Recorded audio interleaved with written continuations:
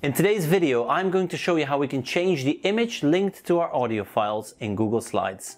Let's dive into it with another flipped classroom tutorial. Now this one's all about Google Slides, so go ahead and open up your Google Slides. Now that we all have access to the Insert Audio feature in Google Slides, let's do something extra with it. Let's change that icon or image and let's change it into something we really want to use. Now once you've already inserted your audio, you can go to Insert Audio, and then you have your files right there. You can now right click on this. Now when you right click on this icon or image, you'll be presented with an extra option. Now this option here says Replace Image.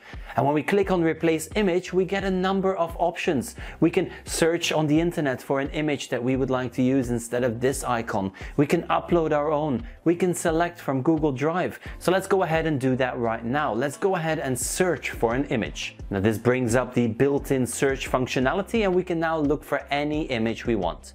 So let's say that this is a sound effect of a tiger. Well, I can find an image of a tiger. So let's go ahead and find that image right now. And then as soon as I've selected my image, I can now replace this image. Now whenever I click on the image of the tiger, that audio file will play. This is just the same way that it plays when I click on the actual play icon we originally had. Now this is great when you're trying to create those presentations that just have a little bit extra. Let's say that you have a number of interviews, or you have some dialogue recorded by students or teachers. Well, they can now click on those teachers' pictures and the dialogue plays back to them. So very useful function to have. And remember, just right click, replace image, and you can change the image. I hope you found this helpful. If you did, make sure you let me know in the comment section below how you are going to use this feature.